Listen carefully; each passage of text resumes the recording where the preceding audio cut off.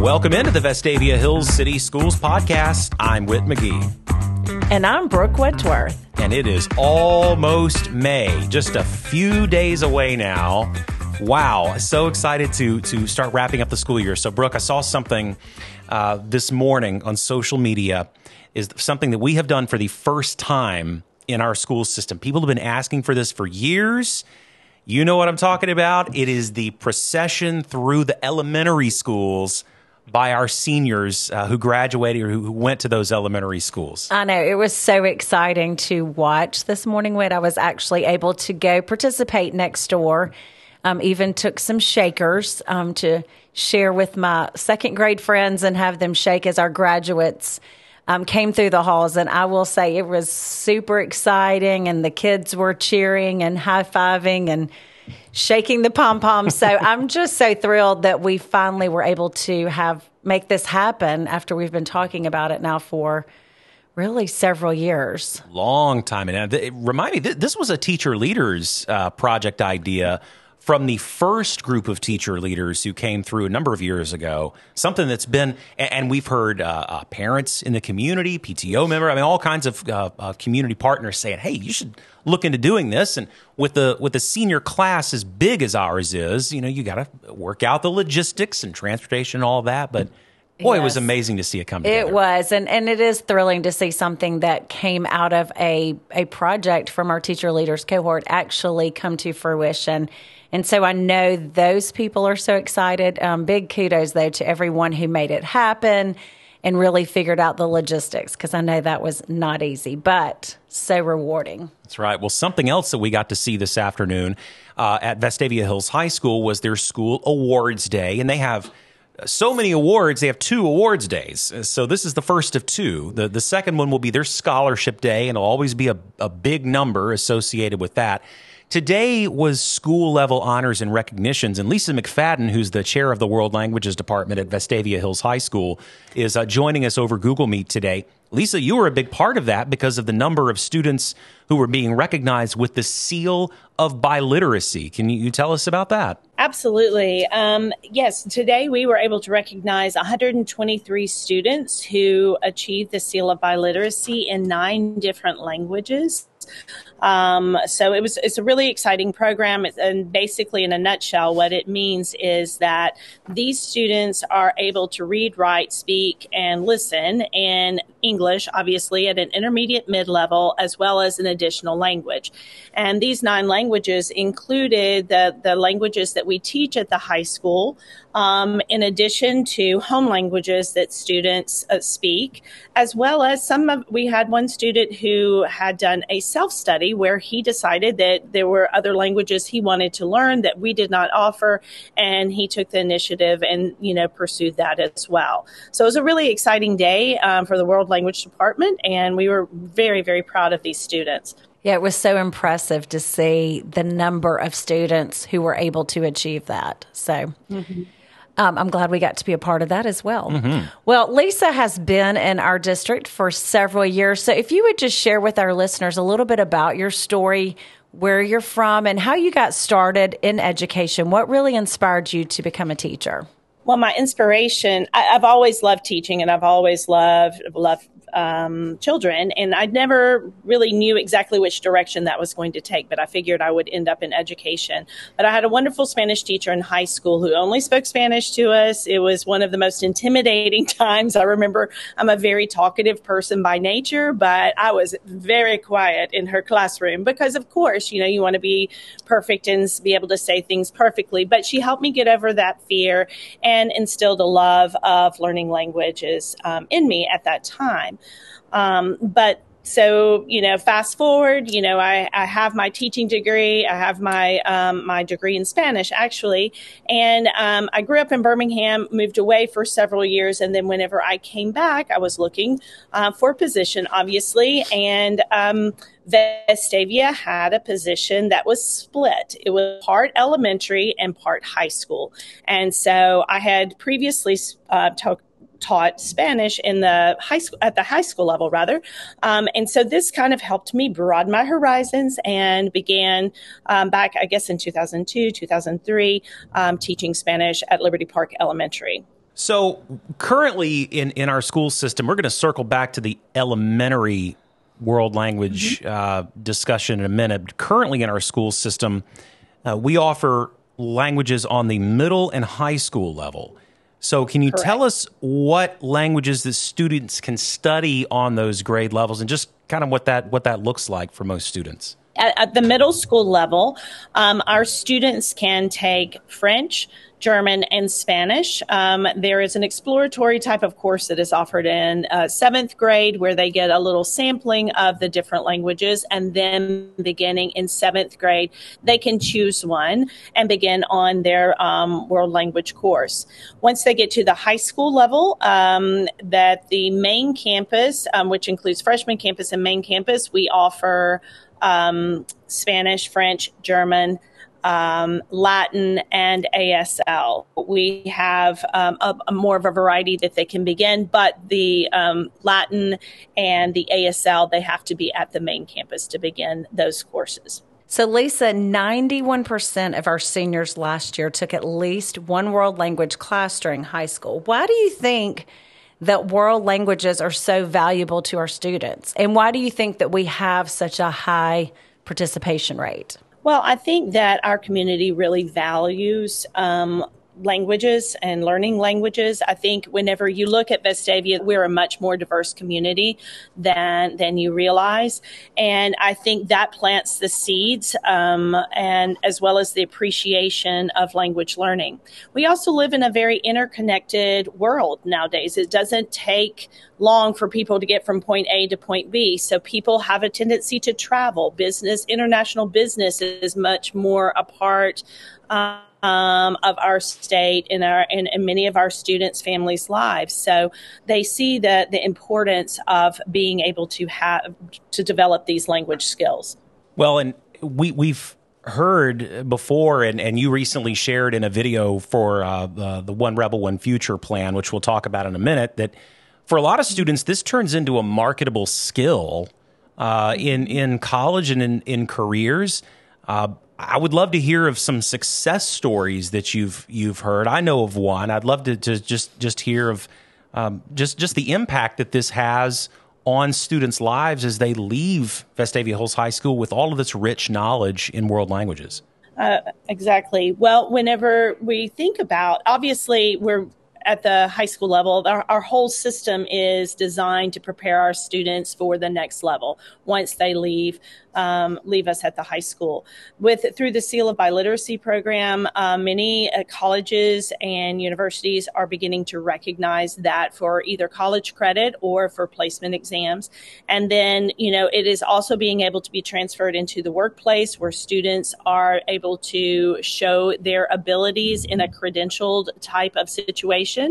And that adds value to their skill set, number one. And number two, employers appreciate that.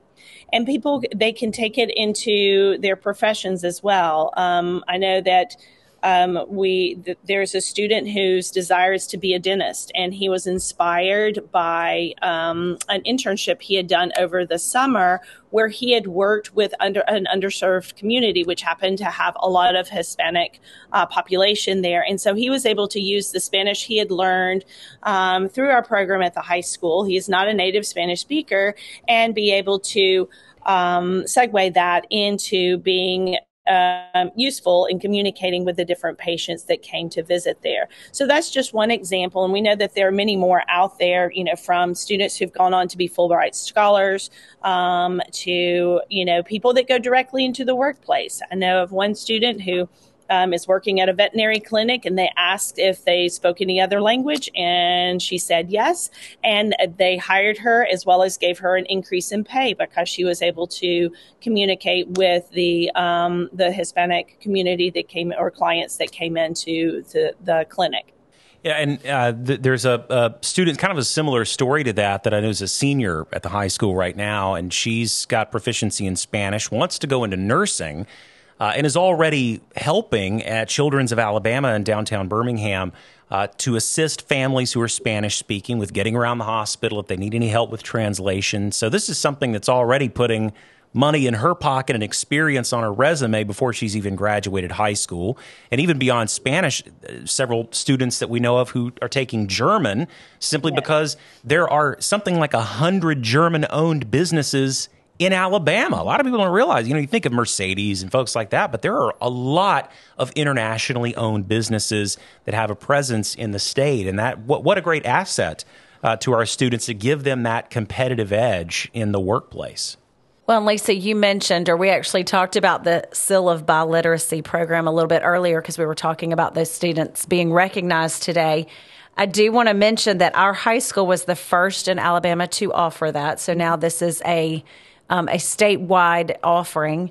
And so just for those who may not be aware of what this really involves or entails, I know you touched on that a little bit at the beginning, but I just want to make sure that people really understand what a huge accomplishment that is and what that means for a student to receive that. Well, in the state of Alabama, there is no world language requirement. So back in 2017, Vestavia Hills City Schools, we were talking about it, and we realized that this was something super valuable that is important for our students. And so that's when we began piloting the program. And in this past year, the state of Alabama now has a state recognized seal. And this seal credentials our students by giving them, it's one thing to see something on a transcript. That can be a checkbox many times. But whenever you have a skill, meaning that you can actually be able to produce language, that's what the Seal of Biliteracy is it is a credentialing of the student's actual ability, not that they've completed a course.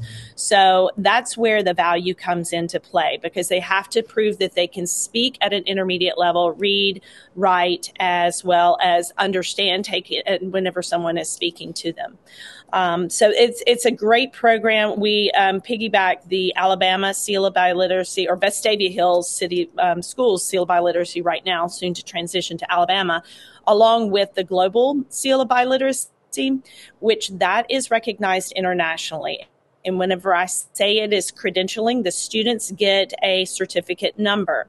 And it begins their world language journey because they are able to, whenever they achieve it, it's at a functional level, intermediate, mid. But as they continue to study, as they continue to have more life experiences, they can level up to working level and re-credential. And that's the type of things that people put on LinkedIn, that you to put on a resume, that is looked at by colleges and universities, that our students are able to use after they graduate from us. Well, that's so impressive. And just thinking about all of the opportunities that students on the middle and high school level have right now with such rich learning of world languages, and the fact that they can turn this into credentialing, they can turn this into college credit, career opportunities, all of these things.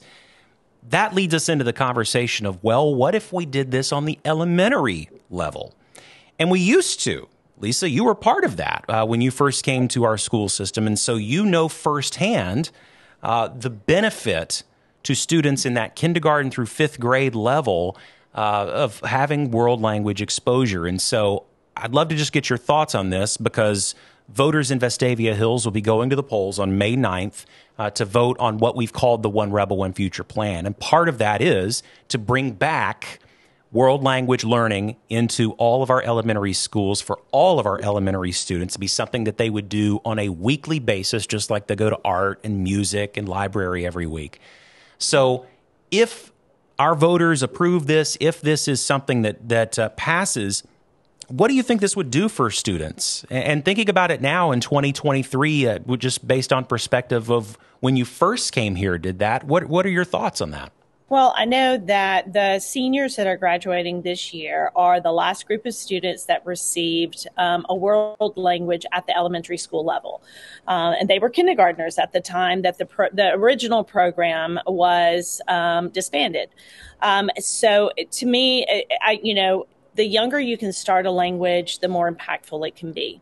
Our students are very capable, and when they start at the middle school level, it's wonderful. But what can really empower our students even more is to be able to plant those seeds and be able to start building that language as well as the appreciation of cultures at a younger age.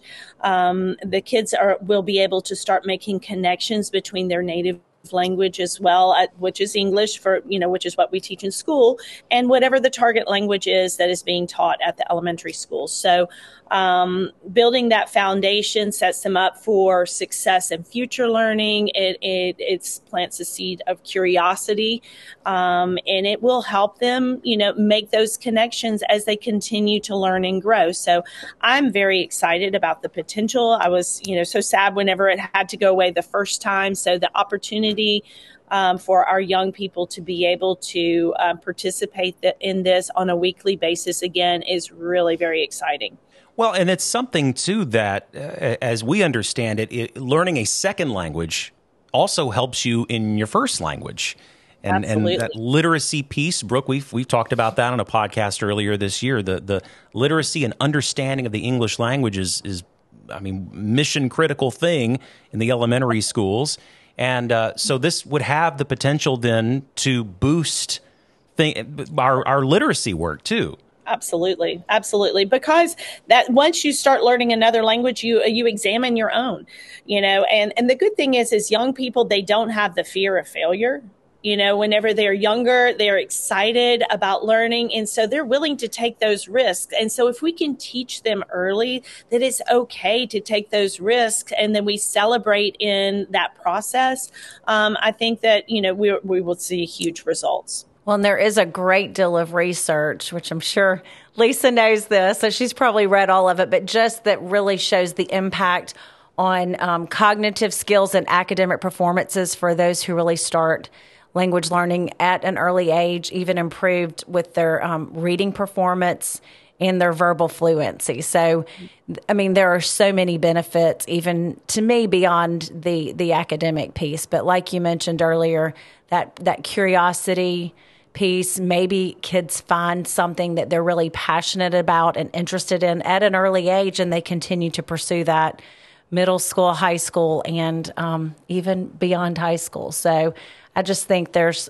a lot of opportunity for our students if we're able to offer this. Absolutely. Well, Lisa McFadden, thank you so much for joining us on the podcast today and for shining a light on everything we're doing with world language and the tremendous opportunity ahead of us here in Vestavia Hills. We appreciate it. Thank you for having me. I really appreciate it. And thank you for listening to the podcast. We'll talk to you again soon.